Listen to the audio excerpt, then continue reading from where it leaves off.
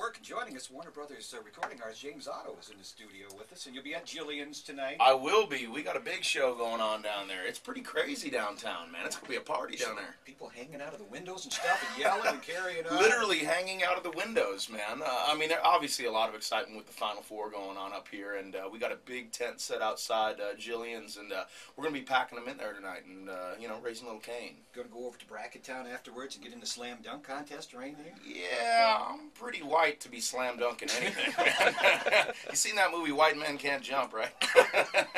Now, we got to ask, who are you picking to win it all?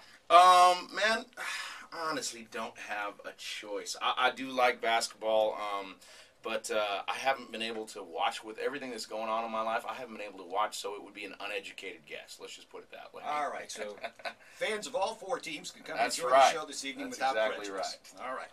Do you have a little more time? Yeah, man, I'm ready All right. to hang out. We want to chat with James some more, but play his new song, a groovy little summer song. It's really cool. After Adam checks Skywatch traffic.